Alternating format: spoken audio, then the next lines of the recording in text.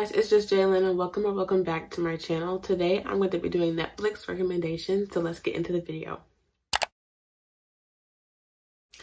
So I'm going to be starting off with TV shows, and the first TV show that I definitely recommend to you guys is Grey's Anatomy. If drama is more your scene, kind of like me, I definitely recommend drama. Even though I'm not here for like the whole medical blood type stuff, I can get past it. And I definitely recommend Grey's Anatomy. It's basically about Dr. Grey's life. Meredith Grey is the main character, and it's definitely worth watching. There's 17 total seasons, so if that scares you, but if you can, handle it. I started watching Grey's Anatomy summer of 2020, like July, and I was on season 8 at least by August. So, but I did kind of take a break from it because I was watching other shows. So I'm trying to get back onto it and finish season 13 so I can finish the rest of the seasons. But I definitely recommend Grey's Anatomy. But season 17 isn't on Netflix right now, but it is on Hulu. So if you guys want to see that, go ahead and check it out. The next TV show that I recommend is New Girl. New Girl is a TV show about this girl named Jessie, and she's basically trying to figure out her love life, and she ends up moving into a condo type situation with 3 other guys and ends up falling for one of them. I'm not going to spoil too much, just in case you guys want to actually check out the show. There are 7 seasons in the show. I finished that completely. That was one of the shows that kind of stopped me from watching Grey's, but it's really good. The next show is Ashley Garcia, Genius in Love. It's about a girl named Ashley, of course, and she's actually very freaking young.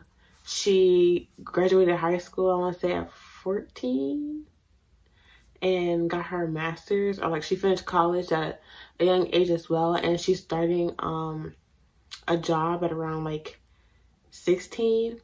And she works for like NASA because she likes to build robots and she likes scientific things.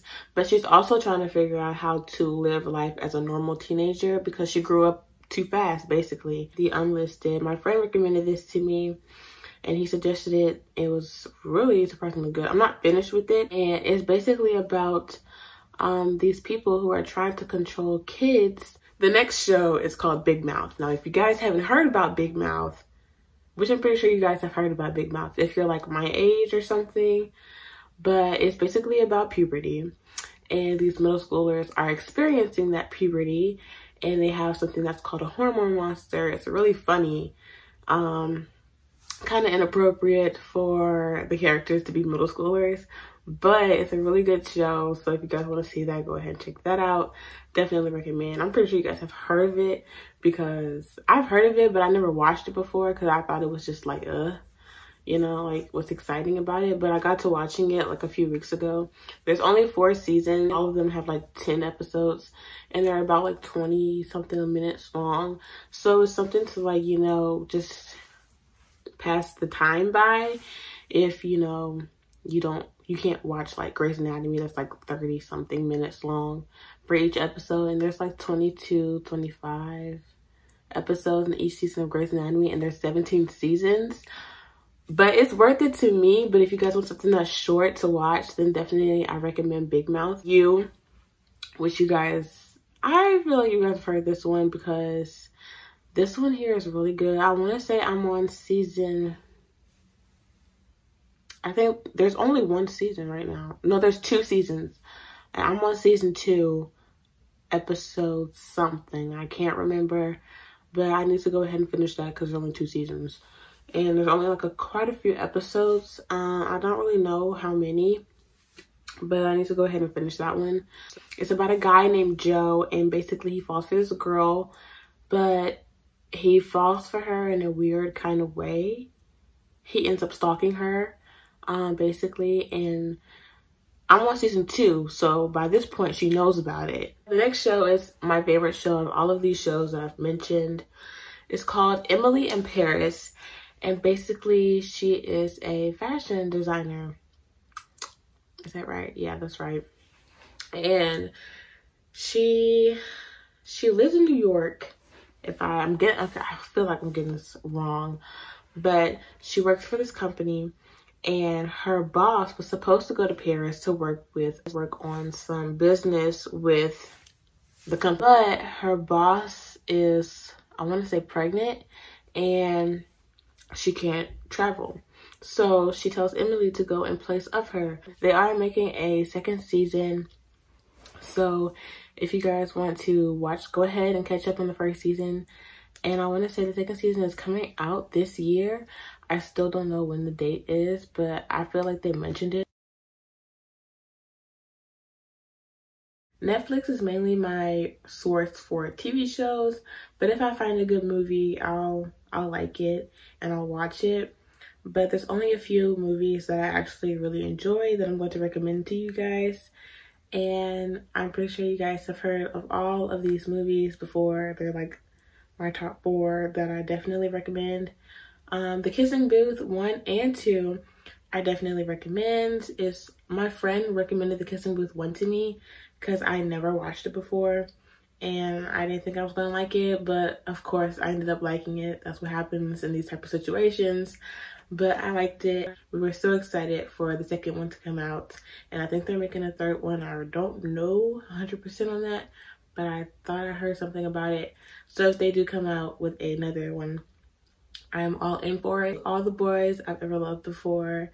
To All the Boys, P.S. I Still Love You.